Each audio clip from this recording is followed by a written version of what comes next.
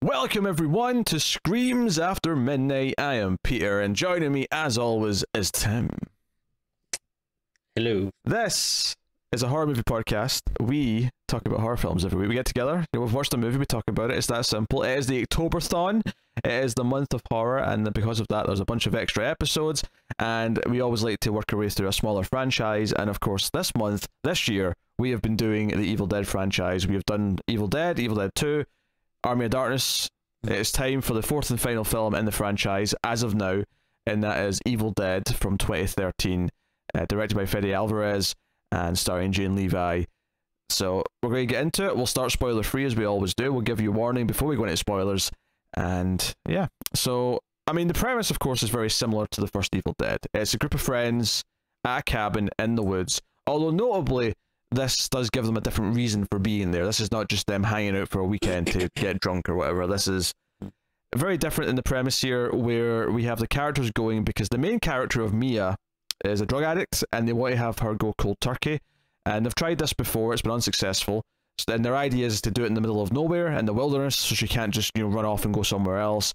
It's their attempt to kind of have an intervention of sorts and give her a chance to heal and get through this difficult time. So that's why they're actually there. Also, David's one of the main characters. That's her brother. And then they've got some friends there, of course, as well. And that kind of gives us our main cast. So what's interesting is that this is not a remake in the sense that there's no Ash. This is not them trying to redo the same characters. And which is arguably one of his biggest strengths, is that it decides not to do that. Which is why I don't like calling this a remake. It's more of a reboot than a remake, because it doesn't try to actually redo any of those things. Yeah. But yeah, we'll get into it, of course, and talk about everything that it does and the tone that it takes and how different it is and all that stuff. But Tim, yeah, how do you feel about Evil Dead 2013? Oh, I'm a big fan. I absolutely love it. It's I mean, again, I absolutely love the Raimi Bruce Campbell trilogy. That's one of my favorites. So I do admit I was extremely hesitant going into this movie.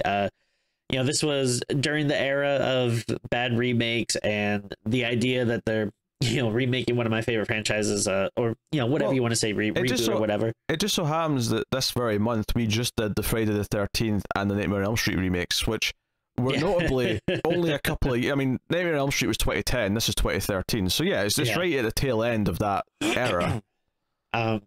So yeah, I was very cautious going in, but I mean, I think pretty quickly I was on board. I think the opening sequence in this movie is really, really good. It's beautifully shot, and then it's just an extremely brutal movie. Like, my God, the violence in this, it really gets under your skin in the ways that other movies. It gets under their skin at times as well. Oh yeah, totally. But I don't know, this movie makes me wince in ways that not a lot of other movies really do. So many horror movies, I feel very desensitized to a lot of gore, but a lot of times even gory movies kind of play it safe, just very cleanly chopping off someone's head and then having blood spurt from the neck is not that big a deal.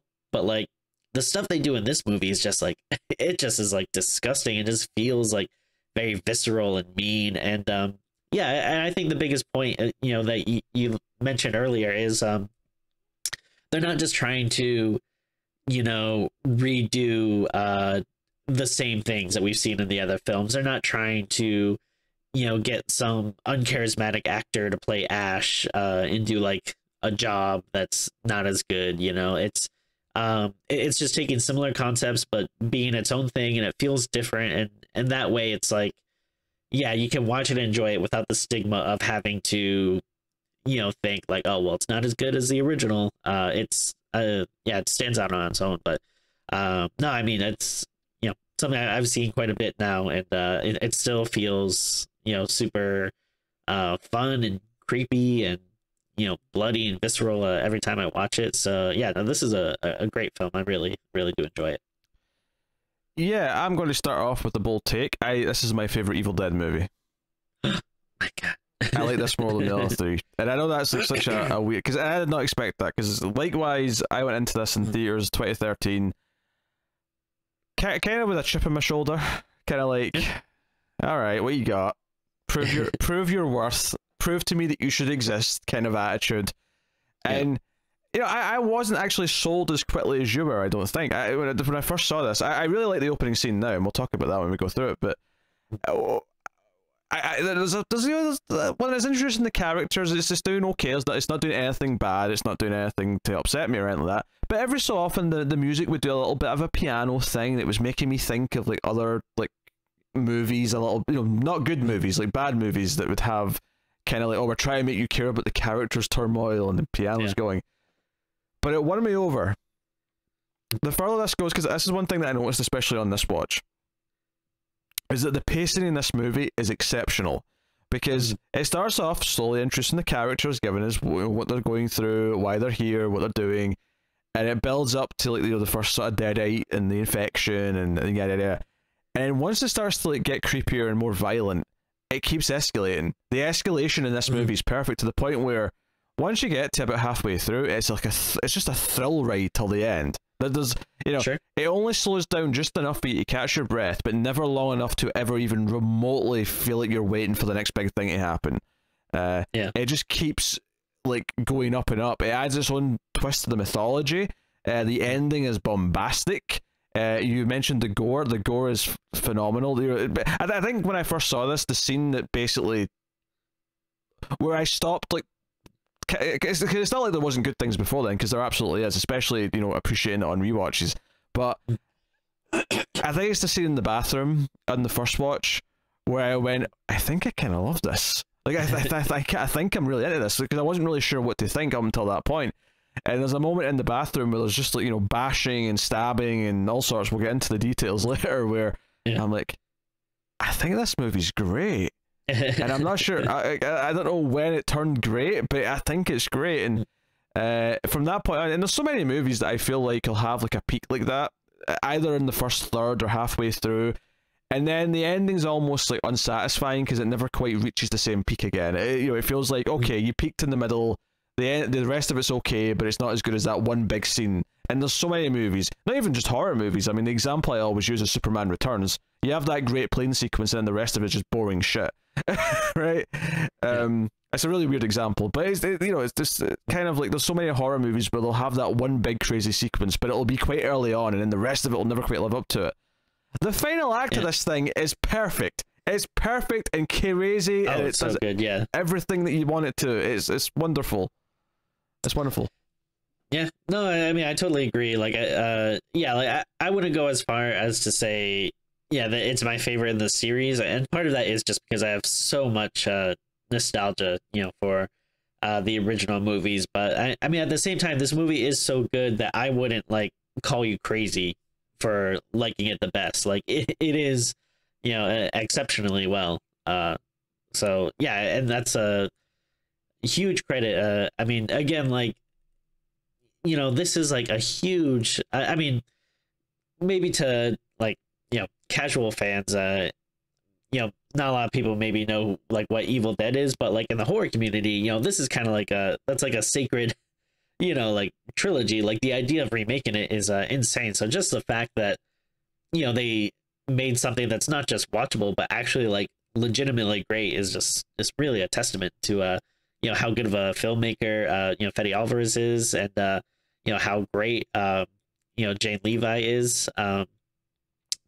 Like again, at first you kind of feel like, oh man, like what would the series be like without Ash? But I mean, like, I would totally be down in this rebooted universe to see like, what adventures Mia goes on, like if there's like other instances with her tackling deadites, because like she is so cool and such a badass by the end, and that final scene just really makes you root for her.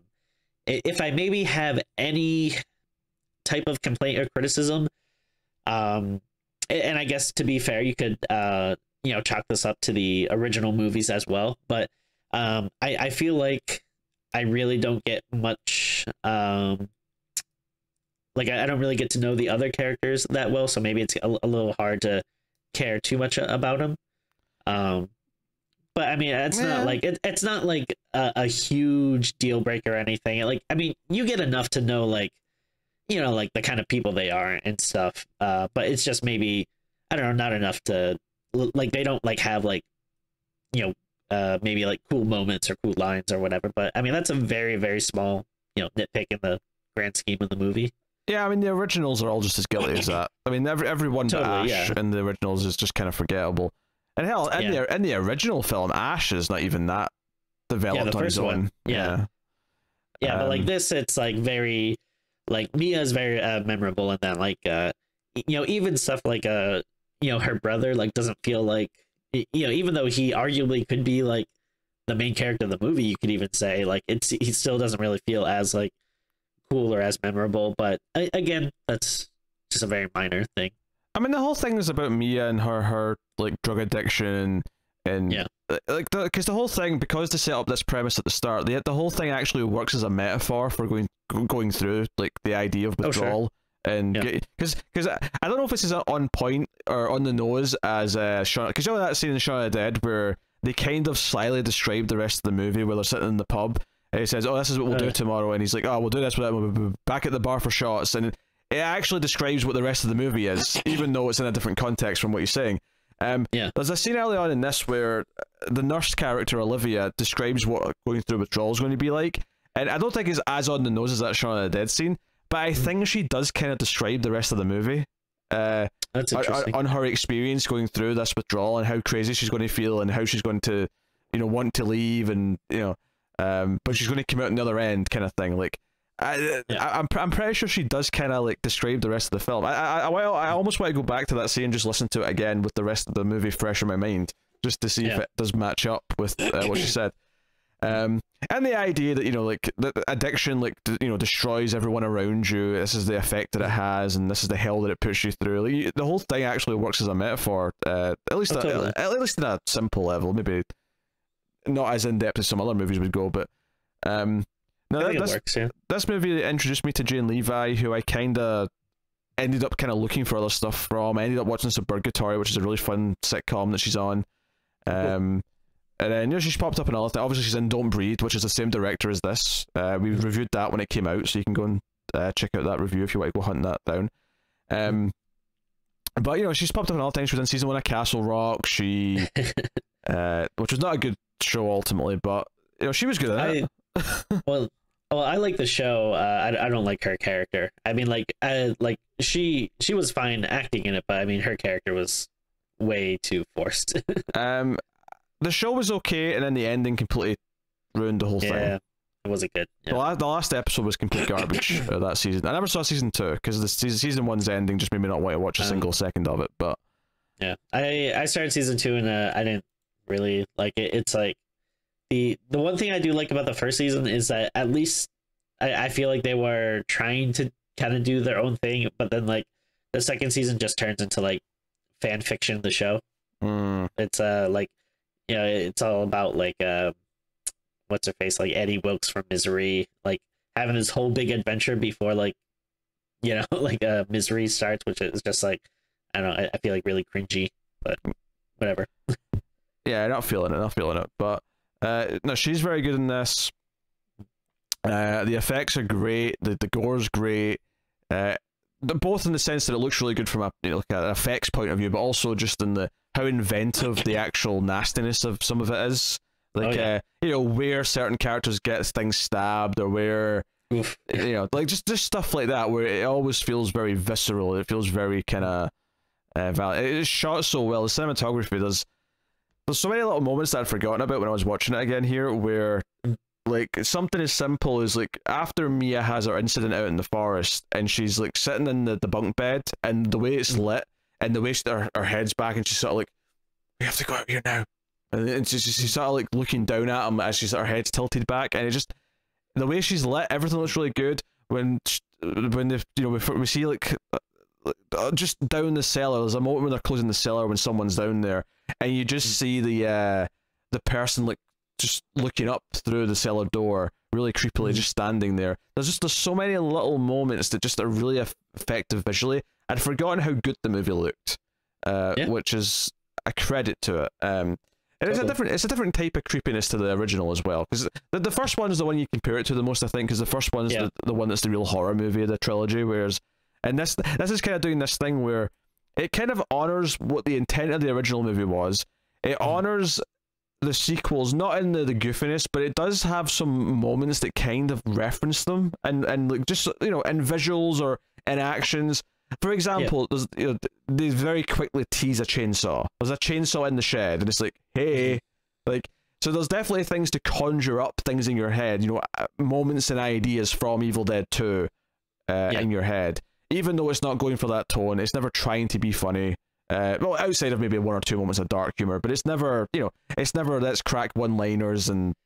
Yeah, and I like when it does have like a little nod or a reference. It's not like some movies do that, and it feels so forced, and it feels like sometimes like the actors are practically stopping the movie and then turning to the camera and winking. It's it never gets like that. Like it's very organic, and it's like. Yeah, if you see the other movies, you can say like, "Oh, okay, that's a nice little nod." There's like an old rundown car like off next to the cabin, which is the car from the original. The necklace that he tries to give, his sister at one point is very similar to the necklace from the original movie that Ash tries to give Linda. It's just little, visual things like that. That's kind of like, hey, if you recognize these, they're kind of fun to notice, but they're not, using the same context. So, but there's definitely some big moments towards the end that feel like they're, hey, remember, like they're not just redoing things from the originals, but they're kind of harkening back, like, hey, here's some of the ingredients that we've remixed into this movie. Okay, I think we're ready to go into the spoilers though, so I will take this time to thank our Patreon producers at the time of recording. So thank you to Tyler Hess, Cindy Palacios, David Short, Board Now, Al Tribesman, Christopher Moy, Brett Williams, and David Brown. They are Patreon producers for the month at the time of recording, so thank you to all them. You can be a producer for $20 or more on patreon.com/MailFuzzTV, but you can of course support us for much less than that. Every dollar does count and matters a whole bunch, and for $1 per month you get access to an exclusive extra episode, a bonus episode of Streams After Midnight every single month. In fact, this month for the Octoberthon, we've got a tradition where we do 4 bonus episodes in the month, so you get a lot. But that back catalogue, which by the end of this month should be close to 30, I think. You get access to all that back catalogue for $1 per month. There's bonuses for other shows as well, of course. At the $5 tier, you get to vote on an episode every month. You get early access to the episodes by a day, and then there's another vote as well at the $10 tier. So if you want to have a look, there's something for you every kind of level to have a look, see if you want to help support the content, keep everything coming, all that stuff. But every dollar is appreciated. So yeah, thank you to all of our patrons, and yeah. So full spoilers then for Evil Dead 2013. So. Yeah, so we mentioned the setup. She's there. She makes this vow to, give up. I mean, I think it's important to talk about even before that. It starts with I guess, kind of like a flashback. I guess. I mean, I don't even think it's that much of a flashback. It may. I mean, for all we know, it's been like 2 weeks since this scene. I mean, it always feels like it's in the past to me, because it feels like, I don't know, this is happening, and maybe, I mean, I don't know if it's supposed to be the same area or what, but I mean, it always feels like, I don't know, very like more distant than the actual movie. But I don't know, I really do like this opening scene a lot though. It can be though, because the characters like mention that the cabin's been broken into since they've last been here, and like all the stuff in the basement's like the stuff that's happened in that time. I don't know, dude. It feels like it's happened. I don't know, it feels like this is kind of a long time ago to me. No, it's a plot point in the movie because they say it's been broken into, and they find all the stuff in the basement where the ritual took place. So it's happened like within the last 10 years, say. Okay, in years, sure, but like, I don't know. If you're saying like days or weeks, I don't know, it doesn't really feel like that to me. Oh sure. Well, no, I thought you meant it was like a period piece, like this was back in the 30s or something like that. Like definitely not that far back. But I mean. I don't know. I don't know when it's supposed to be, but it's definitely, obviously, before they get to the cabin or whatever. But I mean, the point is though, I really like the scene. Yeah, but it's like it's after when they've been there as kids though, or with teenagers even, because we see photos of them in the cabin as teenagers and stuff. Okay. I mean, they could have bought the cabin or something at some point after, whenever this took place. I don't know. But no, but that's the point, is that they acknowledge that it's been broken into, and it implies that this ritual that happened at the start took place after they've been here. This is something that's happened in this time. I don't know, man. I didn't get that. Continue. So talk about the scene. All right. But no, I just think it's like I just think it's a great scene, and then like I just remember like being very, you know, you have this like woman tied up, and like all these, you know, kind of feels like, you know, these like angry villagers and stuff all surrounding her, and then I like that it's doing the. It looks like she's the victim, is the point, right? She looks like she's been like captured, and she's had this. They're all doing this satanic ritual or something like that. And it's such like a different way to start it than like, you know, the other movies. And again, like going into this blind when I didn't know what the movie was going to be like or what was going to happen, I thought it was a real interesting way to start. And then I just absolutely love when you get the turn of, yeah, like it feels very much like an angry mob, like, you know, because it harkens back to like, you know, like witch trials or something where you'd have an innocent person and this like, you know, dumb angry mob that doesn't know any better. But then I like the turn in this where, you know, she seems innocent, and then it gets to a point where the demon comes out, and it's like, you know, she, I forget the exact line, but, you know, she says like, you know, like, we'll swallow your soul or something, you know, something along those lines or whatever. Well, no, because she's doing the thing from the other movies where the Deadites pretend to be normal again, right? She's pretending to be just this innocent girl, and her dad's there and saying, this is, you know, I'm sorry, baby, but I have to do this. And then she says, oh, where's mom? It's like, you killed her. And you know, she keeps up the act for a long time. And I think what I like about it is the first time she says anything that's like sort of, you know, not normal, is she still says it in her regular voice. She says something like, you know, like, I'm going to kill you too, or you're all going to die, or whatever. She says something in her normal voice. Yeah. And then it's just, after like that moment, she then switches to the Deadite voice, but she says it in her normal voice first, which makes it sound creepier, because it's like, because you're waiting for the you know, the turn to happen, right? At least if you know what Evil Dead is. If you've never seen an Evil Dead thing before, you're just sort of confused and you're waiting for an explanation.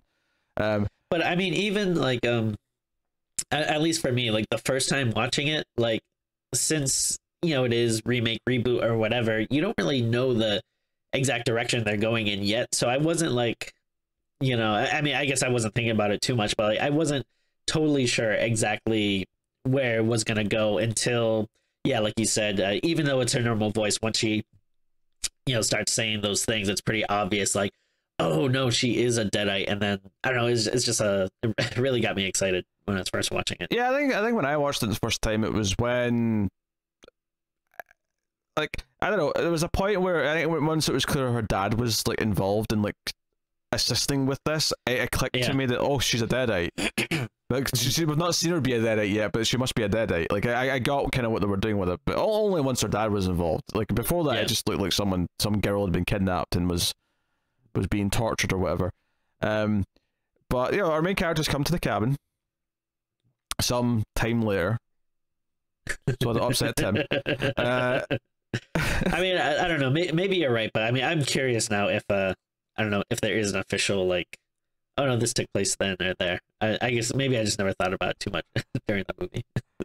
Oh yeah, it's probably more than days, or maybe even more than weeks. But it's like it's not a period piece scene, is what I'm trying to say. It's, you know, it's in the last few years this happened. Anyway, it doesn't matter. It doesn't matter.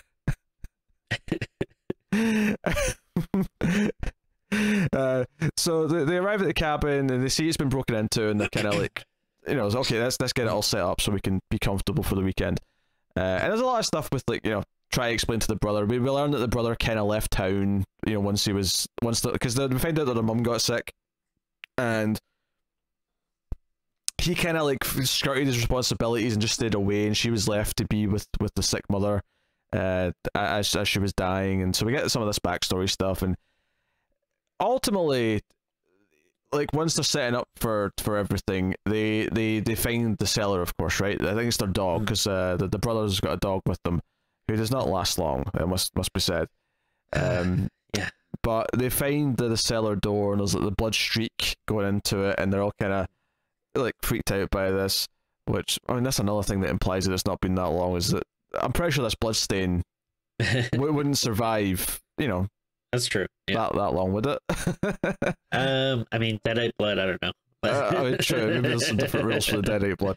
But, they find all the ritual, the dead animals that have been hung up and all the rest of it. But the key thing, of course, is the book itself, which I love that it's like wrapped in like plastic and got barbed wire around it.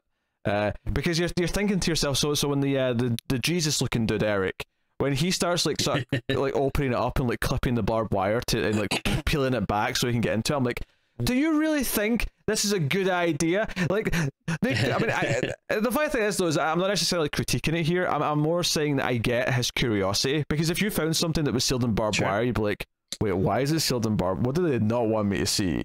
Like, I mean, I can understand the curiosity. I can understand wanting to open up the book and look at it. I think taking a pencil and paper and doing the shading and then actually speaking words aloud, that to me is like a little step too far. Like, I mean, maybe I've just seen too many horror movies that I feel like my first reaction would be like, I should probably bring this to like a museum or something instead of saying the words aloud. But well, I mean, whatever. I mean, if you don't believe in supernatural stuff, though, you wouldn't necessarily like, he would never think that anything's going to happen, I suppose. Yeah. I guess your argument is that if it's valuable, which he thinks it might be, maybe you wouldn't want to like damage it. So you would, once you think you've got something valuable, you would just, okay, I'm going to make sure this is preserved, and I'm going to take it somewhere who'll pay me for it, handsomely, perhaps. But of course, reading the book gives us the evil force, and because I actually couldn't remember if this movie had the POV like going through the forest shots, and it doesn't have it much. Like, it's not overused in this one, because you go back to the original, it's used every 10 minutes. You see like the camera going through the forest.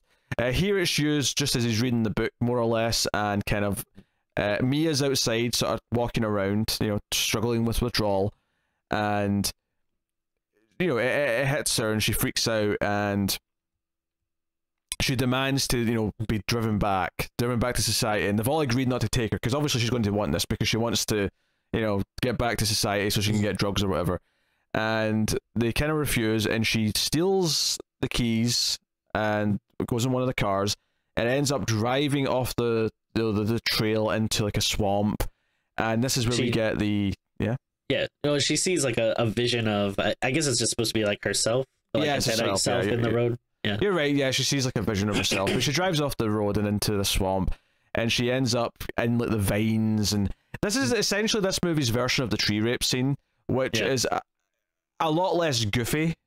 I suppose you would say, because it feels like there's some implied like movement, I suppose, but it feels a lot more like that she's just kind of caught in a web. So there's like a web of like tree vines that she's kind of trying to crawl through.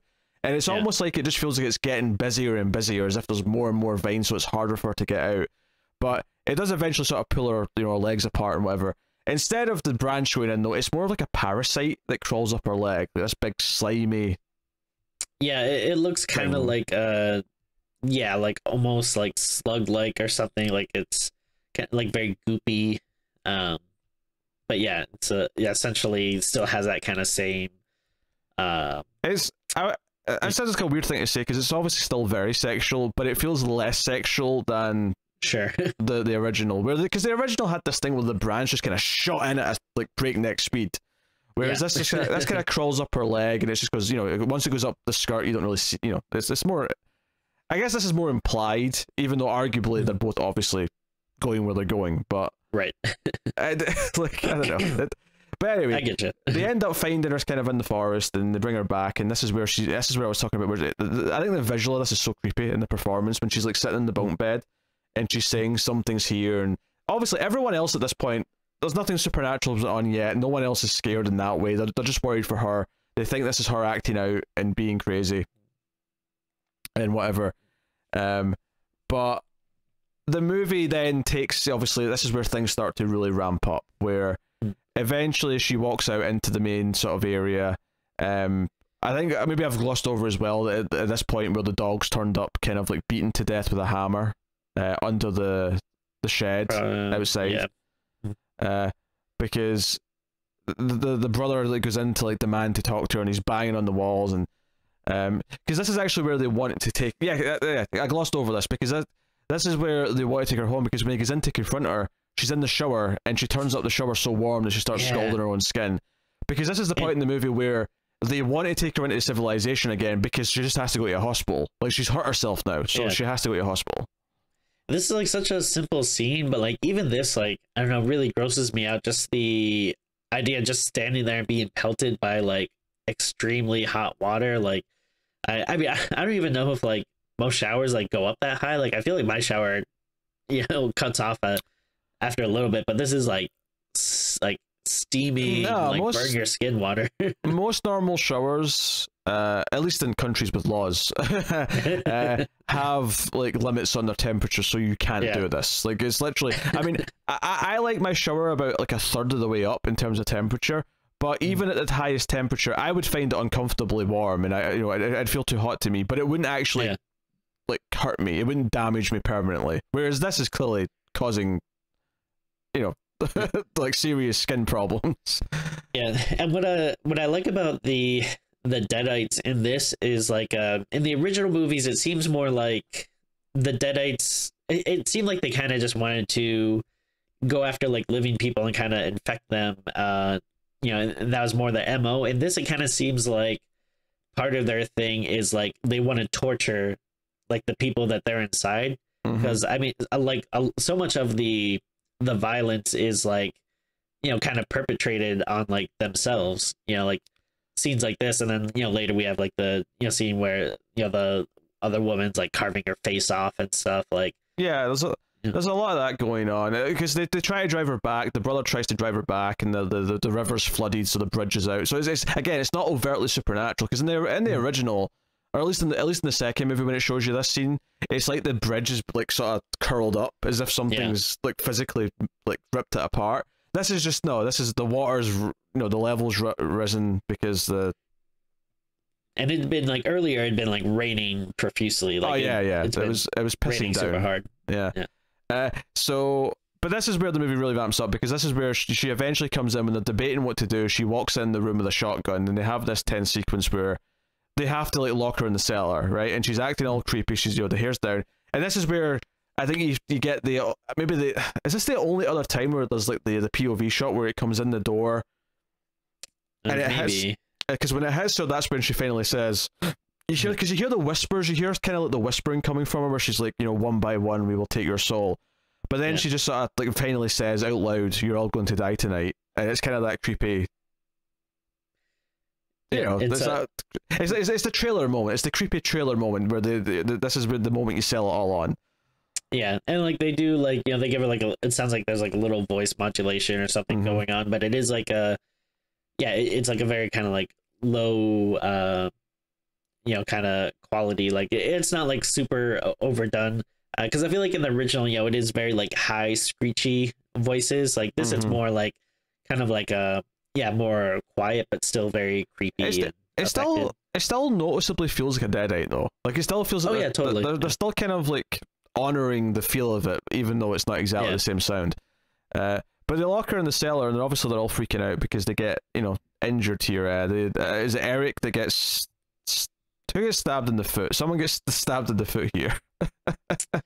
I forget. I would assume probably one of the girls, because they're the next to. Well, no, because the nurse Olivia goes to the other room, and that's when all her stuff starts. Because she goes to get supplies to like patch someone else up. Okay. I actually can't remember.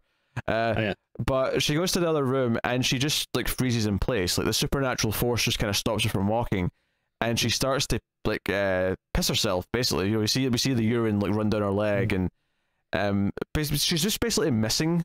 And then eventually Eric goes to find her, and this is where things just go off the wall, because he comes in and she's carving up her face. She's like carved away like half of her mouth. Like she's got this big smile going all the way up her cheek. If you can call it that. I mean, it's just kind of a hole, but you know what I mean. Well, it looked great. Like just some really fantastic gore here. Yeah, and obviously he tries to like stop her, and like she just attacks him. She comes after him, and we get this like horrific scene where she starts to stab him, and he's wearing glasses, but she tries to stab him in the eye with a syringe, and she's just like stabbing like really, really quickly, and then he eventually puts up his hand, which almost makes it feel worse because then she's just stabbing his hand with a syringe repeatedly. Which, by the way, Eric is the character in this movie who by far it gets the most done to him. Like, this guy goes through absolute hell throughout this movie. Because he has the stabbing in the eye, he has the stabbing in the hand, he then like slips and like, or maybe he slips first, but he slips and like hits his head on the toilet. Yeah. And after he fights her off, because he actually has to kill her, he has to like bash her head in with like the edge of a toilet seat or the sink even, and after that he has to pull out like the syringe needle. The syringe, from just like, out onto his eye, like through his eyelid, and it's just it's disgusting. Like this part makes me cringe, and like you, I'm really desensitized to a lot of this shit.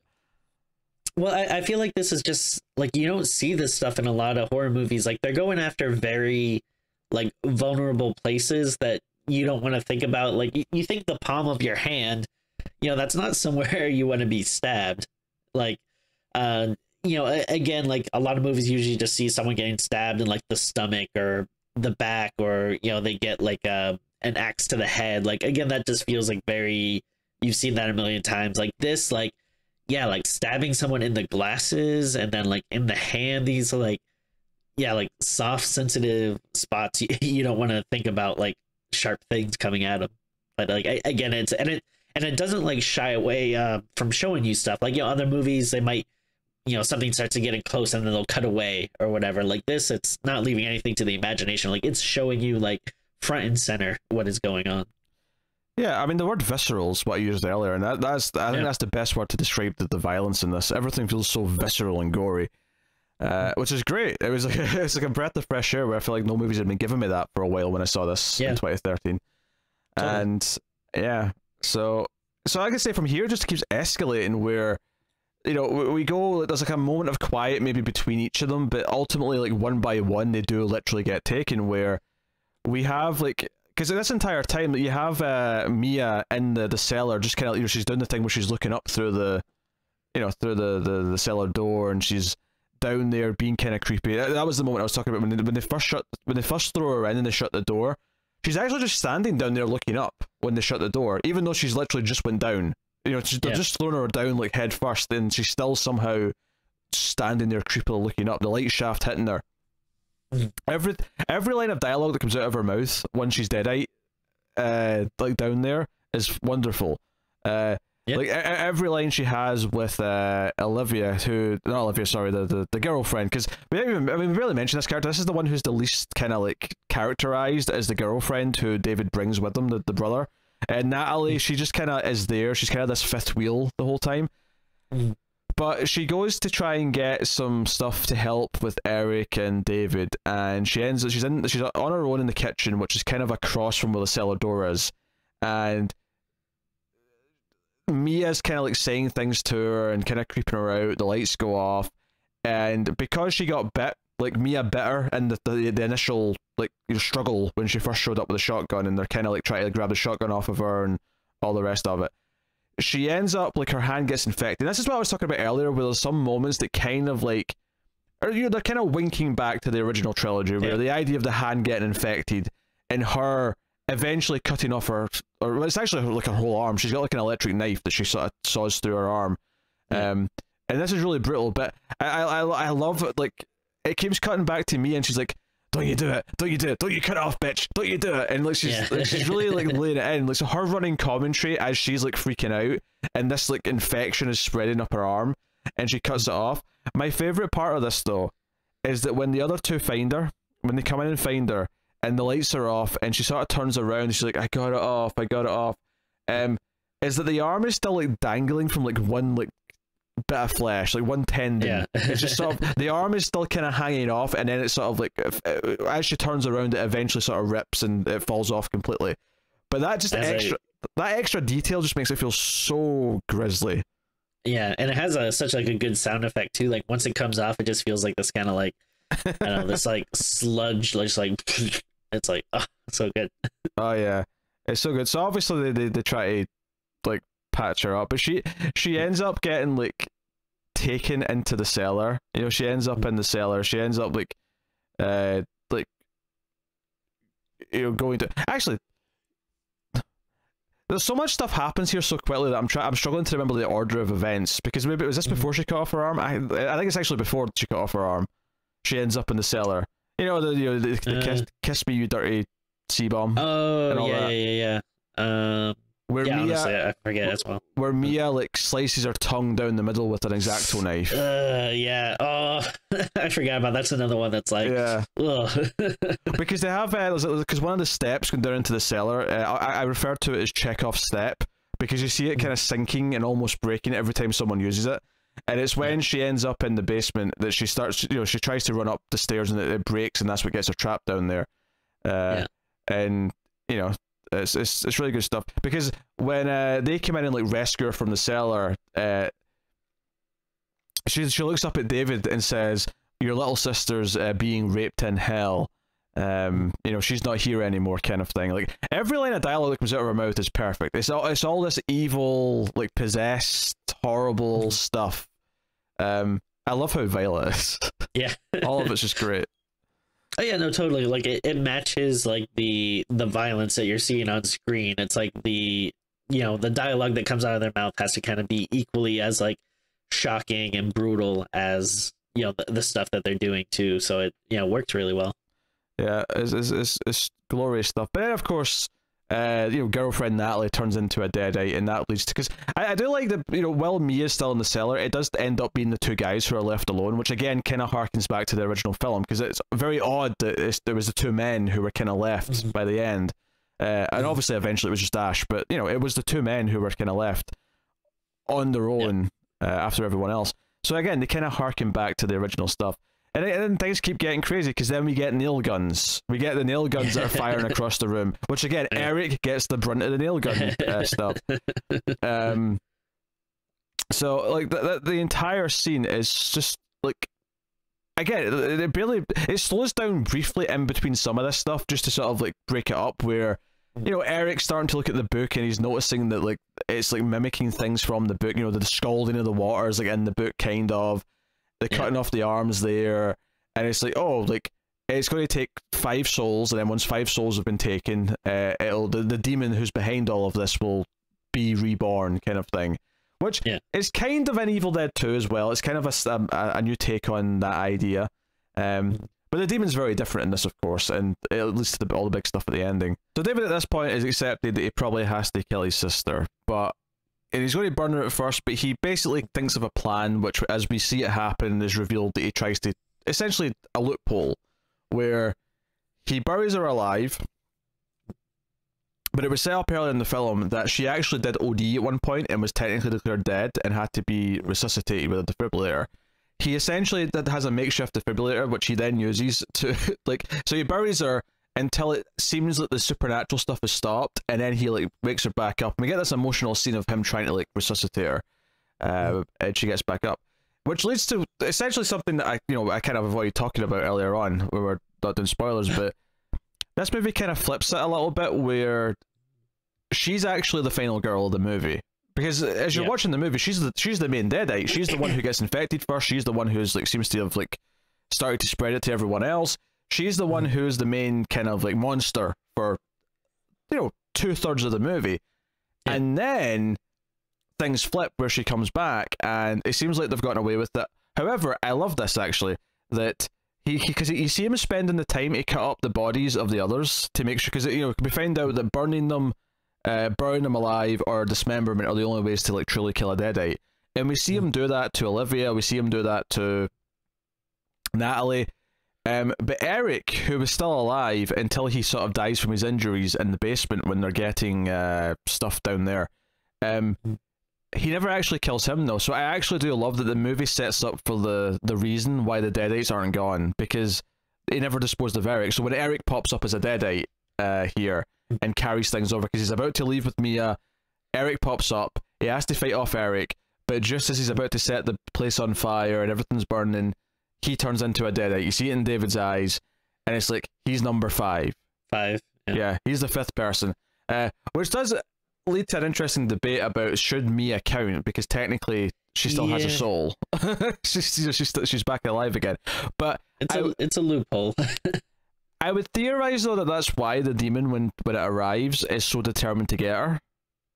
that makes sense. Yeah, because technically she did get away. It had her, but then she was like brought back. So, yeah.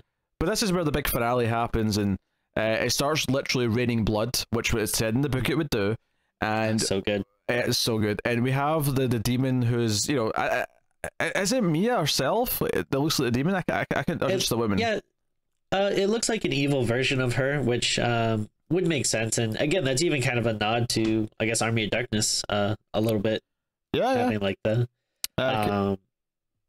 because she gets out of the mud and she's like the blood's coming down, and Mia immediately obviously has to run, and there's a bit of a escape. She ends up crawling through the little hole in the tunnel underneath the shed. When that knife slices her, when it goes through the wall, and it's like whatever the jagged that's when she gets into the shed though and goes behind the wall on the other side, because she crawls into the hole, because that's where the dog was found. Then she gets into the shed, and then she goes in behind the wall. And that's just something that I said as I was watching this, is that I love in movies, which don't do it often enough, and this is what you're talking about, is when blades cut you in weird awkward places, or when they just catch you in a weird angle. Because so many movies, they'll have like blades and they always behead someone or slit the throat perfectly or stab in the chest. Like seeing a cut or a slice at a really like weird degree angle, because this just kind of catches her above the knee. It's not like a super deep cut, but it's just enough to go ugh, like. Yeah, and it's not even like so much when it's like cutting into her, but it's like when she starts pulling the blade back that like really gets me. Especially it's like a very like feels like a very like rusted, jagged like knife or whatever she's using, and then just the pulling it back again is so like just in your face and visceral, and and it's such a testament to the movie that like there's so many like you're saying, like awkward stabbings or stuff that you don't see in movies that like you kind of forget like about some of them. Like I totally forgot this scene after having not watched it for a while. When I was watching it last night, I was like, oh yeah, man, this is like also like horrible. Tim's cat's trying to sabotage the recording, and he's already succeeded once. But there was it was just like we were talking about earlier with the syringe in the hand. It's just like a really awkward like I think a syringe in and of itself doesn't feel like a stabbing weapon, but once you start having someone going like this really quickly like into someone's hand, it actually feels quite like, oh, that's nasty. Oh and like honestly, like I mean, I could be wrong, but I feel like a syringe probably can't do like a ton of damage, but when you are like stabbing it that hard and quickly and in those spots, like it becomes like a pretty formidable weapon, or at least something you don't want to happen. So no, super nasty. But she gets into the shed and she's like going for some try to like find something to use as a weapon, and she ends up, and the camera goes up to the chainsaw, and it's like, oh, she's going to grab the chainsaw. So again, harkening back to like sort of traditional Evil Dead things is the idea of the chainsaw, right? Although unlike the other movies, we actually spend time here. There's some tension, and she has to try and fill it with gas because it's not getting any fuel in it. And there's a whole chase as she's like trying to run away with a chainsaw, and the demon's coming for her. I feel like I say this like a lot sometimes, but like it really does feel like a boss fight in like a horror game or something. Like like. I think what I like about it is that it feels like she's just narrowly just getting away constantly. Like she's just making it out with the skin of her teeth, like every step of the way. And she ends up hiding underneath the truck that's been left there still, because the other car's obviously in the ditch. And the demon just flips it. But when she's underneath the car, she's able to like slice the demon's feet off, right? So it slows her down a little bit. But the demon then flips the truck. And we end up with this thing where her hand is trapped underneath the truck. And so this is the thing where it's actually actively like testing us, it's teasing us, it's saying, hey, in Evil Dead 2, Ash has to cut off his hand with a chainsaw. So you immediately, as a fan of Evil Dead, you're looking at this going, oh, she's going to have to do that. She's going to have to cut off her hand. But then it does this thing to make it nastier. It's like, no, she can't actually reach the chainsaw. So she has to just pull her hand away and just have it rip away. She has to like rip her arm out from under the car, and we see it all just sort of, again, much like the arm falling off earlier, we just see like, bits like sticking and having to like be ripped, and it feels so disgusting. It's like a way, I don't really think of like bones this way, but like I don't know, it makes it like extra like disgusting or like fragile just to think of like, ooh, you can just kind of like pull your bones out like that. But that's what I love about it. I love that it teases like traditional Evil Dead things and then says, no, we're going to top it. We're going to do something even worse that makes it feel nasty and brutal and all these things. And she gets out, the Deadites coming, or the demons coming for her, and you know, she says, I'll feast on your soul. And so we get one-liner in the whole movie, and it's right here at the end. They've saved it for this final moment where she says, feast on this bitch or whatever, or mother. No, it's mother effer. She says, MFR, yeah. Feast on this mother effer. Yeah, male fuzzer. Yes, of course. And she just sticks the chainsaw into her mouth, and see the shot from the side, the profile shot of the chainsaw literally just being held in her head as there's just gallons of blood spurting. Yes. It just is. The visual is beautiful. And the most, you know, obviously it's dark and violent and all these things, but it's one of these things where somehow they achieved this tone in this movie where it goes over the top with the violence without ever feeling silly. Yeah. I remember like when I think it was it Chapter 2? I remember they kept making a big deal saying like, oh, we have this one scene that's like the bloodiest scene ever in a horror movie that uses the most blood or whatever. And I kept thinking about this movie like, I don't know, like, I mean, when you have like the like freaking rain is blood, like, I don't know, it feels like this is like bloodier to me than that. I mean, maybe if you measure like the actual gallons of blood or whatever that they use, maybe it works out, but this still feels like way bloodier to me. Yeah, I happen to know off the top of my head just because it was mentioned on when I was watching this and I was streaming it. Okay. The movie used 7,000 gallons of fake blood, 5,000 of which was in this final scene. Jeez. So that's a lot of blood. It's a lot of fake blood. Yeah. I mean, it works out great though because it looks so goddamn cool, and it's worth mentioning that as far as possible they're using practical effects for, you know, as much as they can. Obviously stuff like the arm falling off, there has to be a little bit of CG and stuff, like, you know, or even the face, like when you can see inside her mouth. Yeah, obviously some of that has to be CG, but for the most part it's doing practical effects as best it can. Yeah, and if CG is ever used, it doesn't look horrible, or it's not like noticeably bad or outdated or anything. Like I don't think there's really any part of this movie that looks bad. Yeah, and I remember I knew I loved this movie, but I'd forgotten some of the moments. So yeah, things like the blade. I'd forgotten the box cutter moment or the X-Acto knife. I'd forgotten like so many of these good little violent moments. I'd forgotten some of the details. I remember the chainsaw going through the head at the end because it's like delightful. But I mean, I think the like part of it is that a lot of those scenes, like in any other movie, that would be like the standout scene. Yeah. Like in this movie, especially like you mentioned earlier, it's like the escalation is so quick that it's like a roller coaster ride. Like, once you're kind of on it, it's like not like forgettable, but like so much stuff is going on that like you don't have time to focus on it and like internalize it. So when you're watching again, you're like, oh Jesus, I forgot there's this part and that part, and like, oh man, this just comes right after this. Like, it's crazy. Yeah, it's delightful. The way it escalates is delightful. And, it ends with her standing tall. She's gotten through her addiction. And she's came out and she's lost something. She's lost her hand. She's lost family members, but she's come out on the other end stronger than ever, and walks away somewhat triumphantly, I would say.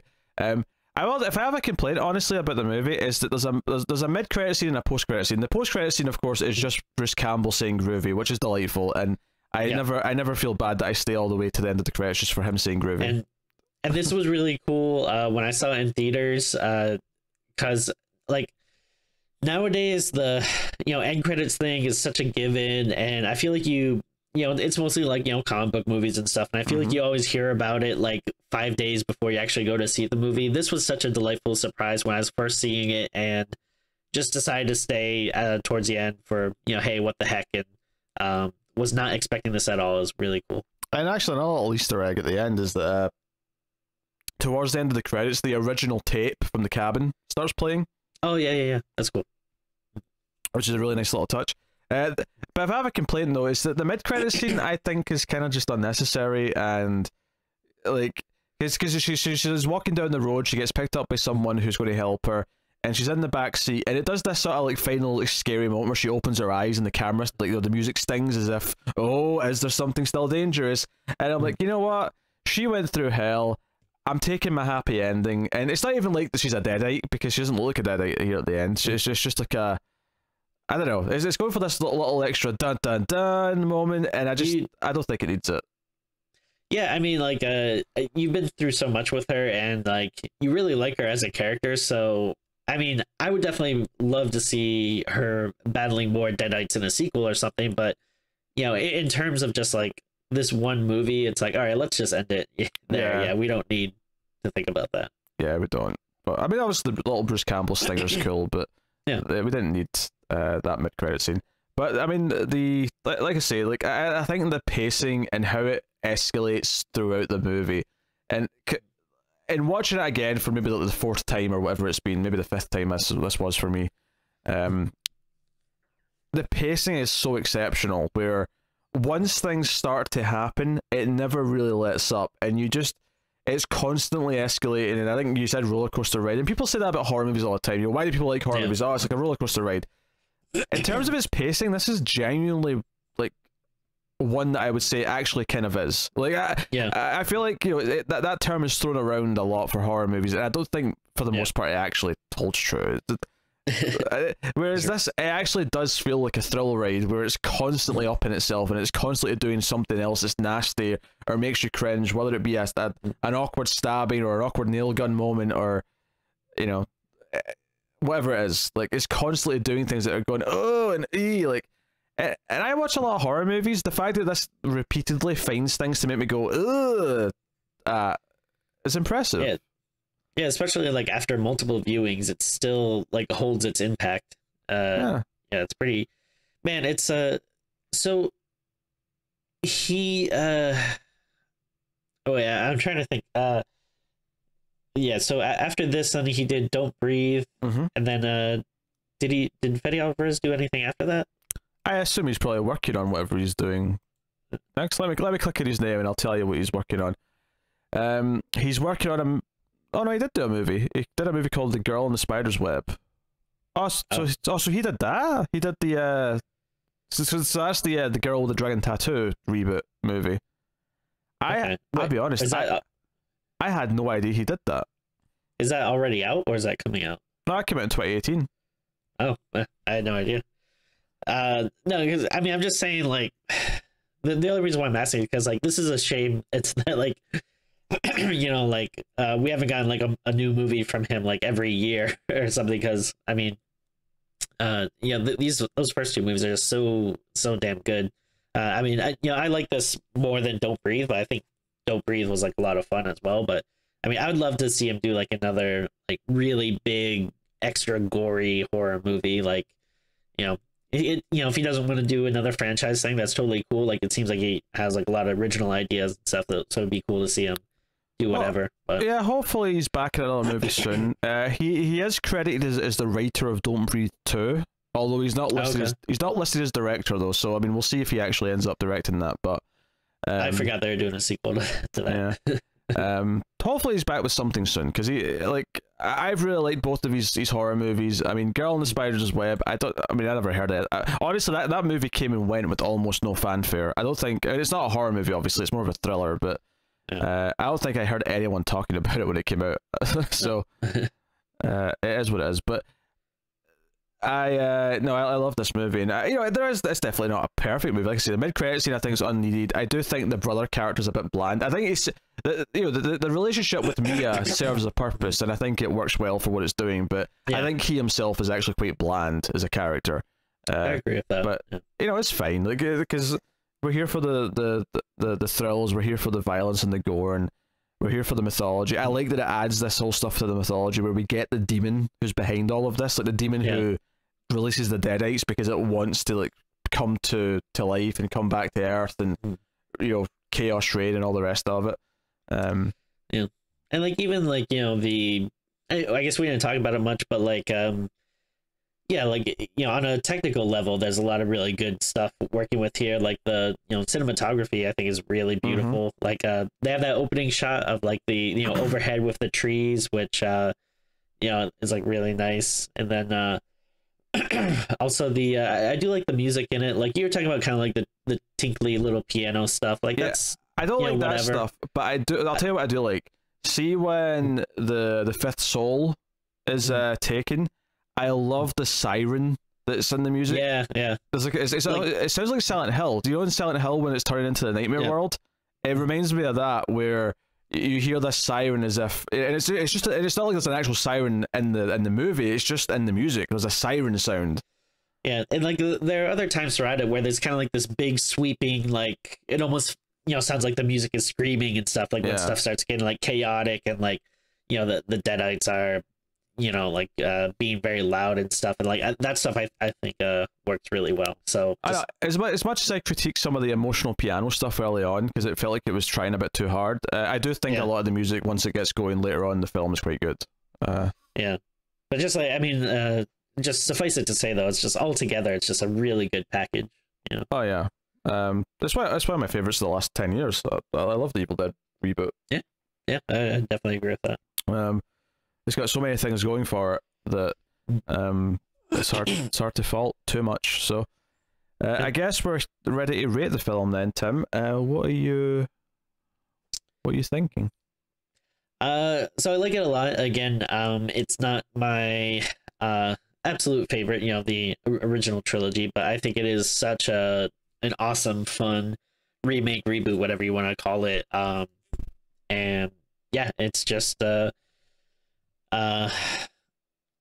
really isn't much to complain about. Like again, maybe a few very tiny nitpicks here and there, but I mean, really, altogether, it's very solid. I think it says something about the quality of the movie, because I feel like the nitpicks we're saying are the sort of things that in another horror movie that's pretty good, we would give it a pass, because we don't expect horror movies to necessarily get all these things right. Because horror movies, by their nature, especially movies like this, because, like you say, the complaint where, like, the brother's a bit bland, it's not like the characters in the original Evil Dead are that interesting outside of, one or two of them, so... Yeah, and it's not like, I mean...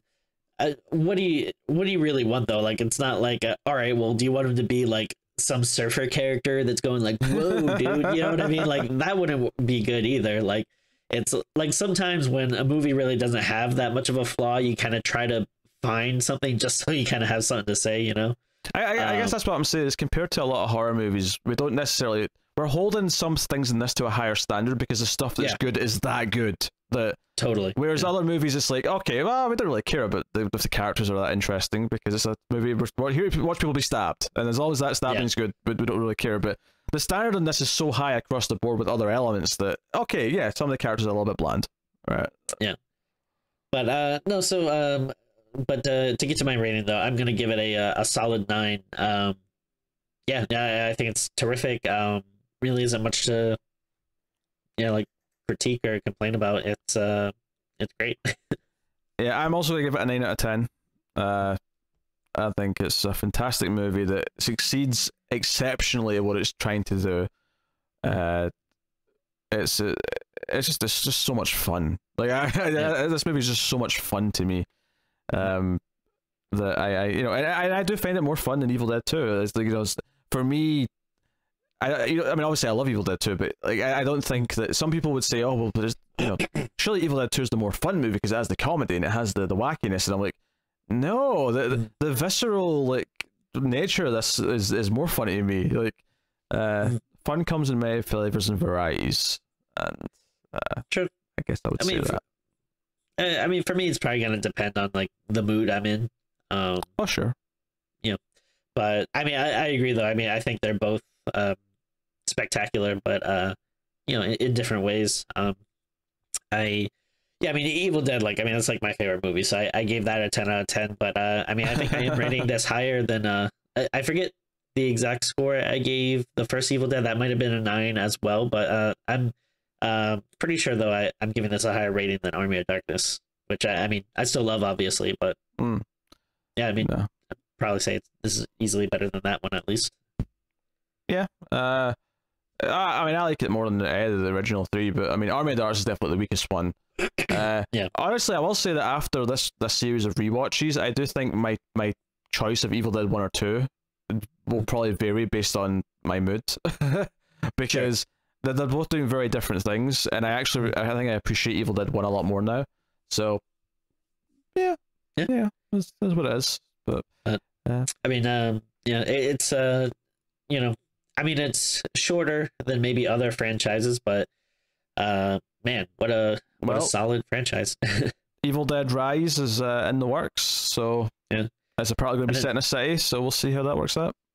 I mean, obviously we have the TV show, but you can keep the TV show separate from the movie. But I mean, I do love the TV show though. It's kind of funny though, because it has a 3-season TV show. It actually ends up being longer than other franchises in terms of runtime. Like, there's actually more Evil Dead to watch now if you're going to watch the TV show, which you should, because it's a fun continuation of the Ash character. But hey, there you go. That is Evil Dead 2013. So if you made it this far in the review, put the word